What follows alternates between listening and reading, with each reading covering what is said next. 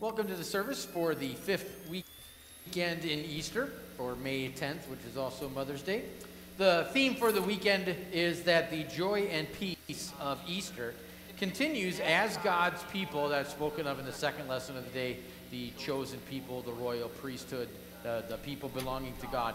The joy and peace of Easter continues as those people continue to tell the news of Christ, who is, as we have in the gospel today, the way and the truth and the life. We worship today in the name of the Father, the Son, and the Holy Spirit. Amen. The hymn of the day for this weekend in the hymnal is hymn 141. We will sing the first 4 stanzas.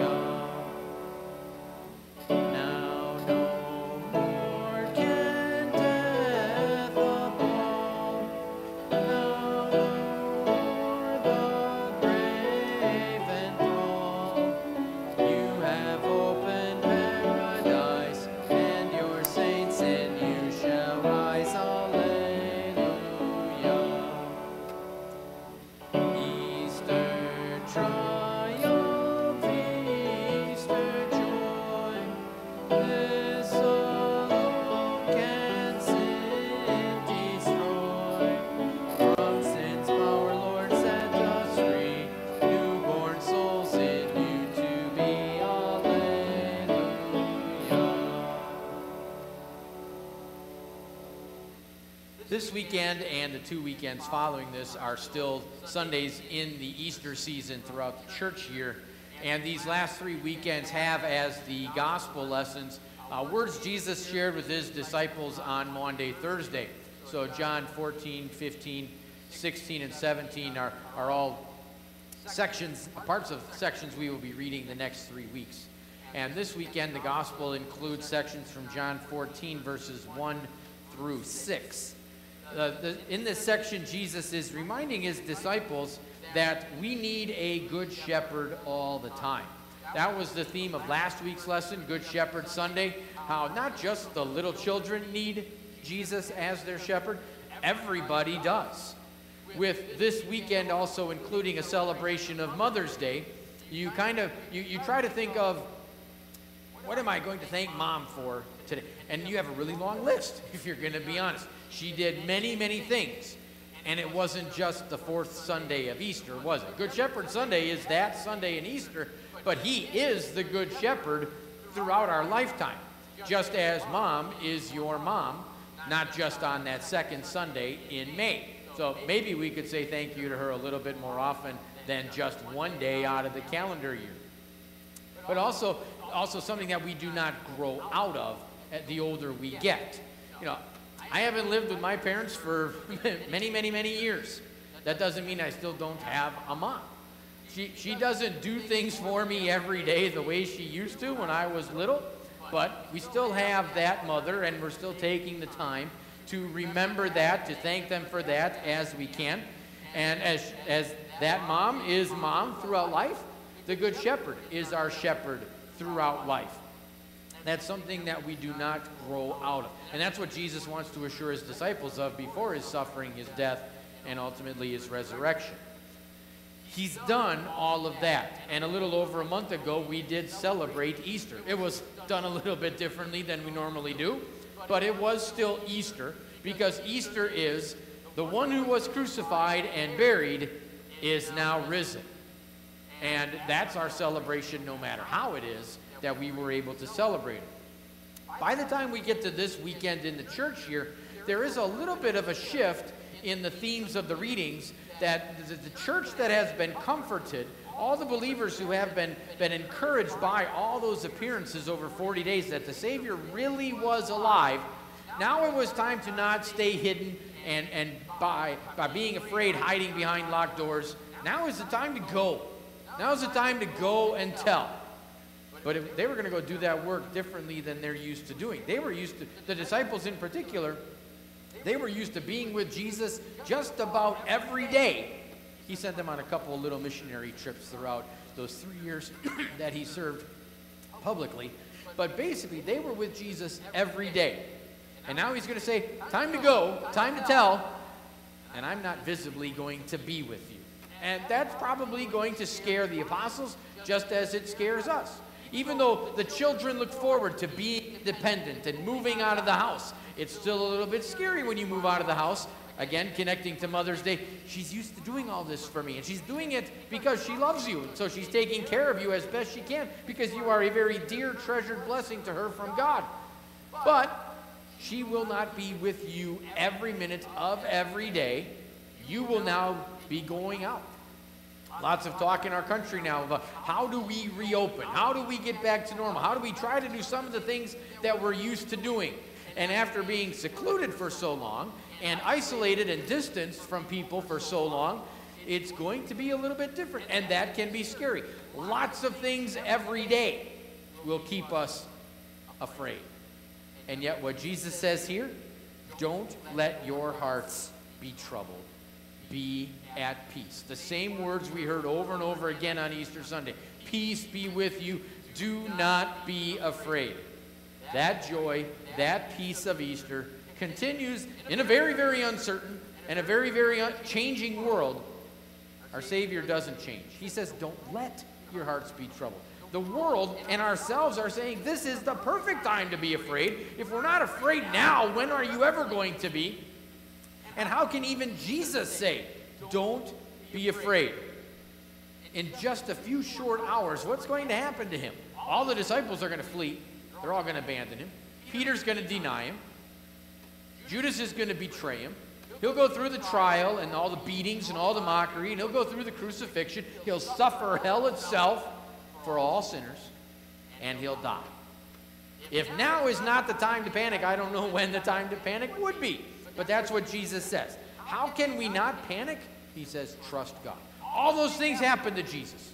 Betrayed, denied, rejected, crucified, buried. And that wasn't the end of the list, was it? Then on the third day, he rose again and now lives and reigns for all eternity. That's the one in whom we trust. That's the reason we can say, don't let your hearts be troubled. It is completely beyond our control, but it is not beyond our God's. The world says, now is the time to be afraid. Things are really going to change. And Jesus says, don't let your hearts be troubled. I'm going to be going away from you for a little while, but I'm going to prepare a place and a room for you. I'm sure to the Jews, who are very, very familiar with their history and their ancestry, they're very familiar with the 40 years of wandering in the desert where nobody had a room. You had a tent. Some of them might have even slept outside. I don't know. I'm not that old enough to be there when they were wandering in the desert for 40 years. But to say, I have a room, even if it's just your dorm room when you're away at college, it's your room and it's a permanent place. You don't have to wander around the campus every day trying to figure out where you're going to stay. This is my room. And where is this lasting, permanent residence, which is ours? It's in our Father's house, prepared by the Good Shepherd himself. This is going to be a good place to go. On Mother's Day, Father's Day, holidays throughout the year, we want to be home. We want to be with those we love the most. And now let me ask you, after quarantine for a little over a month, how many of you are hoping to be outside? And how many parents are ready to send the kids back to school and all those kinds of things? We can kind of make a joke about that. It's never going to happen with heaven. We will be home with the Father, with the Good Shepherd, with all those sheep he has won for himself. We're never going to want to leave that place, and we won't have to. That is our permanent dwelling. Jesus says that we can be sure of that because he is the way, the truth, and the life. He is the one who is the way to heaven. Lots of people coming up with their ideas. Talked about that a little bit with last week's message, about all these false ideas about how to be right with God and morality and all these things that please us but don't really please God. You've got to listen to the shepherd's voice. Jesus is God's Messiah, set apart and anointed as God's Christ. That the Father himself sent Jesus to do this work. We're familiar with the idea of a one-way street. You can only go that way. Well, we actually have one just up the street here, up by the nursing home. And it says one way. Honestly, can you go the wrong way down that one-way street and still get where you want to go? Well, you can, I suppose. It's not legal, and you're not really supposed to get there that way. Who wants to be right with God? Who wants to be in this room, in the Father's house, prepared by the shepherd? There's one way. No one comes to the Father except through Jesus, the one way. We can't really take a shortcut on that. Jesus says he is the truth. With all the voices that you hear every day, all the sounds you hear every day, who you pay attention to on Twitter and in the news and everything else, we probably can connect this again to Mother's Day and say, I'm going to listen to Mom, or I'll listen to Dad. Somebody who has given me absolutely no reason to doubt them. I can trust them fully. I might not know how they're going to do what they say they're going to do, but I'm going to trust them. Jesus says, I am the truth. When we wonder who to trust, we have no worries with God. Jesus says to the Father later on in these readings from Monday, Thursday, sanctify them by the truth. Your word is truth. With all those sounds and all those voices, the sheep recognize the shepherd's voice, listening to him. He tells us the truth. He'll lay down his life for us. We don't have to. We couldn't. He'll prepare the place in heaven and take us to be with him. That's the truth which only the shepherd can say. And he says he is the life. He really was dead, and he really is alive. That message never loses its power. Can't. How could that message ever lose?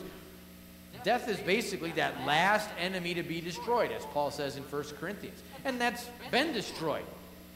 So we really have, as Jesus says at the beginning, no reason to fear. There are all kinds of things the devil will bring into our lives that can't stop the Easter joy. Our Good Shepherd continues that forever because he is the one who's defeated death. Who else can? What else can defeat death? We can wear a mask from now until Judgment Day. That won't get us into heaven. The shepherd, who is the way, truth, and life, gets us to heaven. Don't let your hearts be troubled. As we find those in this world we trust and depend on and rely on and listen to, the Good Shepherd continues today doing that work for you and me. Jesus says, do not let your hearts be troubled. Trust in God. Trust also in me. In my Father's house are many rooms. If it were not so, I would have told you. I'm going there to prepare a place for you. And if I go and prepare a place for you, I will come back and take you to be with me, that you also may be where I am. You know the way to the place where I am going. Thomas said to him, Lord, we don't know where you're going, so how can we know the way? Jesus answered, I am the way and the truth and the life. No one comes to the Father except through me. This is God's word. We pray. Oh God, you formed the mind of your faithful people into a single will. Make us love what you command and desire what you promise, that among the many changes of this world, our hearts may ever yearn for the lasting joys of heaven. Through Jesus Christ our Lord. Amen. Before we offer a prayer on behalf of mothers this Mother's Day weekend, and also pray the Lord's Prayer, we'll make confession of our sins and hear of our Savior's forgiveness. We pray. Lord of life, I confess that I am by nature dead in sin. for faithless worrying and selfish pride, for sins of habit and sins of choice. For the evil I have done and the good I have failed to do, you should cast me from your presence forever. I am sorry for my sins. Forgive me for Jesus' sake alone. Amen. Christ has died, is risen, and will come again. In his great mercy, God has made us alive in Christ, even when we were dead in our sins. Therefore, I forgive you all your sins in the name of the Father, Son, and Holy Spirit. Amen.